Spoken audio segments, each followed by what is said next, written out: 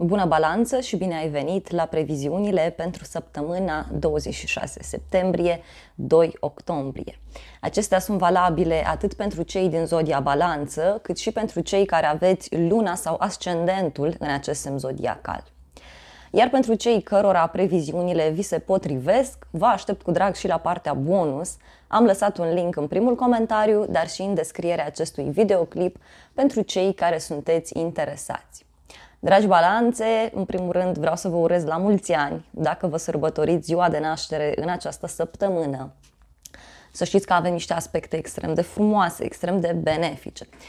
În primul rând, săptămâna începe cu o lună nouă în semnul tău, iar asta înseamnă un moment în care balanța are parte de o idee specială, o idee genială, aș putea să spun. Poți visa ceva, se poate întâmpla deodată o minune în viața ta, de acolo de unde te aștepți mai puțin, dar vezi că e ceva ce ține de niște tensiuni care sunt în relațiile tale. Tensiuni care se mențin. Pot fi tensiuni în relația cu rudele, tensiuni în relația cu persoanele de la locul de muncă.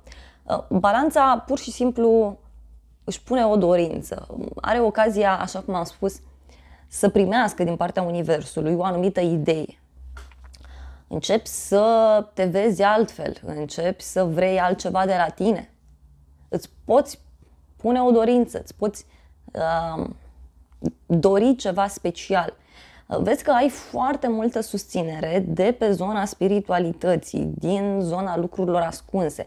Se întâmplă lucruri pentru balanță, asupra cărora nu poți să intervii, dar atenție, sunt lucruri foarte benefice, care țin de transformările care urmează în viața ta. Apoi, un moment bun, iarăși, tot la începutul săptămânii, în care Mercur, retrograd în Fecioară, face un trigon cu Pluton din Capricorn. Chiar e un moment bun ca balanța să comunice și să rezolve o problemă legată de bani, legată de moșteniri, legată de o casă. Ideea este că acum poți finaliza. Vezi că sunt niște lucruri vechi acolo. Sunt niște lucruri care te macină de ceva timp și pe care acum le poți rezolva. Sfatul pentru balanță este să încerce să nu comunice extrem de mult în această săptămână, să comunice mai mult cu propria persoană și este foarte bine să încerci pe cât posibil să fii atent sau atentă la detaliile din jurul tău, pentru că acestea pot face diferența. Apoi, încă un moment absolut fantastic și anume Marte din Gemeni face un trigon cu Saturn, care este învărsător, este retrograd, e adevărat. Și astfel balanța are ocazia să rezolve o problemă legată de un copil, legată de persoana iubită. De asemenea, pot apărea tot felul de oportunități prin care să-ți faci niște planuri comune sau pot apărea tot felul de oportunități în afaceri pentru balanțe. Dar aici vedeți că este ceva ce ține de străinătate, de studii înalte. Deci de aici sunteți extrem de bine susținuți. În sfârșit ajungeți la acea concluzie împreună cu persoana iubită. Ajungeți într-un punct comun. Dacă e vorba...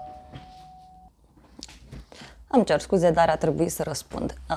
Așa cum spuneam, balanța reușește să rezolve ceva extrem de frumos legat de un copil, legat de persoana iubită, poate chiar ceva ce ține de zona afacerilor și unele balanțe chiar sunt dispuse să încerce lucruri noi, să experimenteze lucruri noi în această săptămână. Chiar o susținere o aveți, v-am spus, de pe străinătate, studii înalte, spiritualitate, faceți ceva împreună cu persoana iubită, sunteți ajutați, reușiți să vă faceți niște planuri, reușiți să clarificați puțin situația dintre voi. Iar pentru balanțele care sunt singure, deschideți ochii mari pentru că pot apărea noi persoane, dar vedeți că sunt persoane care vă vor schimba destul de mult principiile de viață, modul în care voi vedeți lucrurile. Venus, guvernatoarea voastră, intră în balanță începând cu data de 29 septembrie și o să rămână acolo aproape toată luna octombrie. Deci, dragi balanțe, începând cu această săptămână, vă concentrați mult pe tot ce ține de modul vostru de a arăta, începeți să vreți să trăiți mai intens viața, începeți să vedeți lucrurile altfel, sunteți preocupați de propria persoană și vedeți că Venus e micul benefic, ea guvernează și banii. Acum, fiind în balanță, poate guverna în mod special tot ce ține de zona frumosului. Nu știu, puteți să vă doriți mai multă iubire, puteți să vreți să vă simțiți mai bine și astfel să faceți tot felul de schimbări.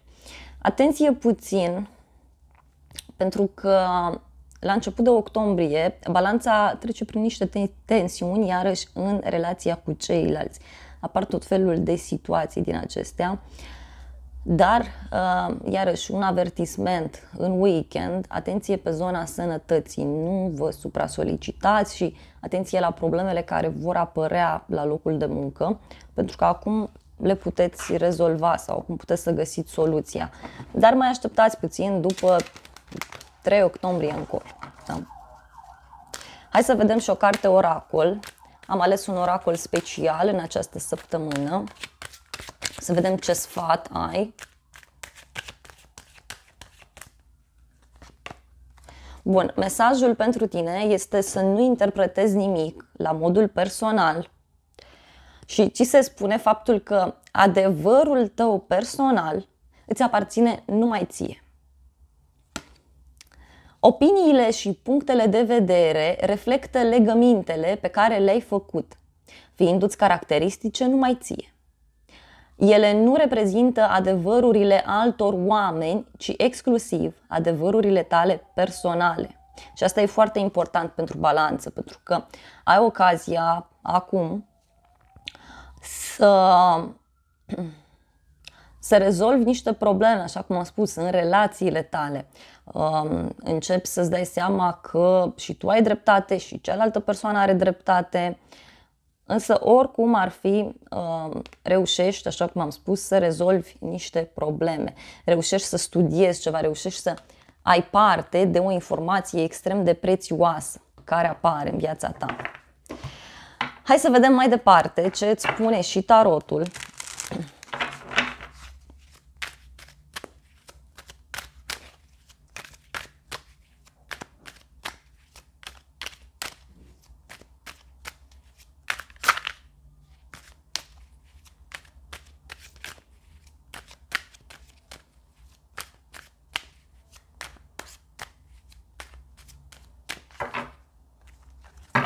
La bază, puterea, o posibilă legătură cu zodia leu, dar văd clar aici că pentru balanță apar provocări în relații.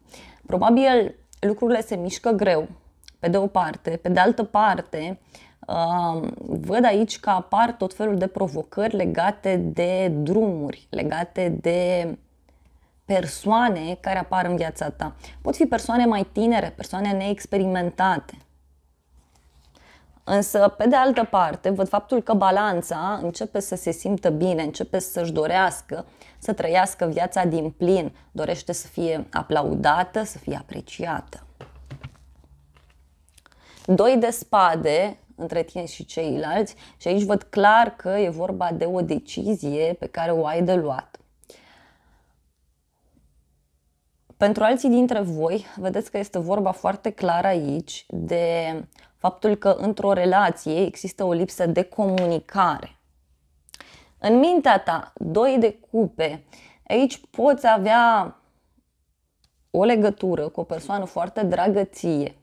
Poți ajunge la o înțelegere cu cineva, poți semna un contract, poți cunoaște o nouă persoană la locul de muncă. Însă balanța este foarte concentrată pe asocieri, pe contracte, pe parteneriate. Așa cum ți-am spus, acolo ceva nu funcționează foarte bine în această săptămână. 4 de cupe în inima ta, văd că este o perioadă în care ești foarte sensibil sau sensibilă. 4 de cupe mi-arată faptul că poate te simți puțin obosit, poate chiar nu îți convine, nu îți place ceva anume. ceva ce ține de familia ta, ceva ce ține de persoana iubită, de niște prieteni. La baza manifestărilor tale, 10 de bâte, uite, o carte de final, exact cum ți-am spus.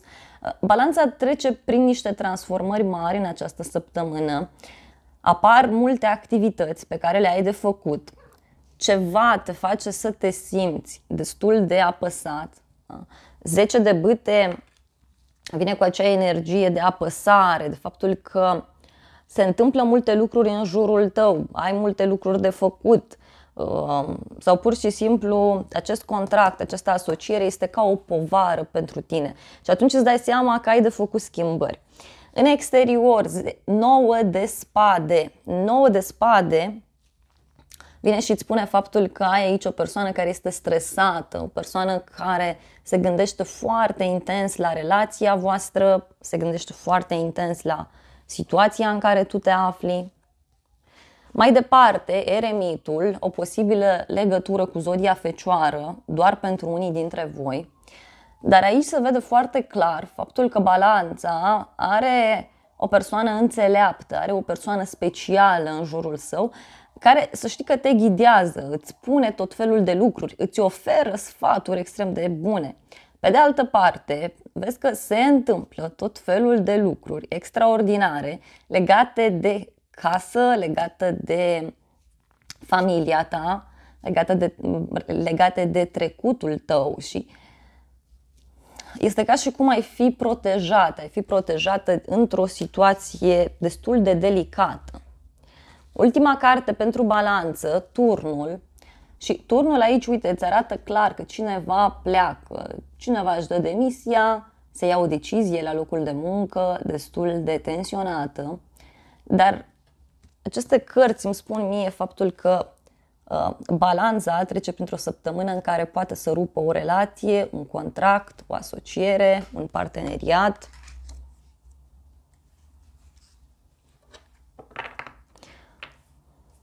Apar aceste schimbări în fața cărora e clar, tu nu ești foarte deschis sau deschisă. Mai ales că, așa cum ți-am spus și la început, ești foarte surprins de ceea ce se întâmplă în jurul tău, pentru că nu vei avea control asupra lucrurilor. Însă vreau să înțelegi faptul că sunt elemente extrem de benefice, sunt lucruri extrem de frumoase. Atât Venus cât și Mercur, da, fac niște aspecte foarte benefice cu Pluton, deci Pluton care este iarăși pe o casa finalurilor pentru tine. Un moment foarte, foarte bun să închei ceva. Chiar dacă aparent ți se par lucrurile destul de ciudate. Apar tot felul de surprize din zona locului de muncă, din zona profesiei pentru alții dintre voi. Dar, repet, sunt lucruri benefice. Dragi Balanțe, acestea au fost previziunile generale pentru următoarea săptămână. Pentru cei care doriți, vă aștept cu drag și la partea bonus din comunitatea acestui canal.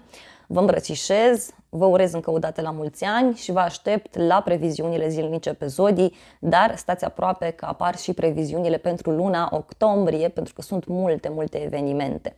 Vă îmbrățișez și vă doresc să aveți parte de o săptămână cât mai frumoasă.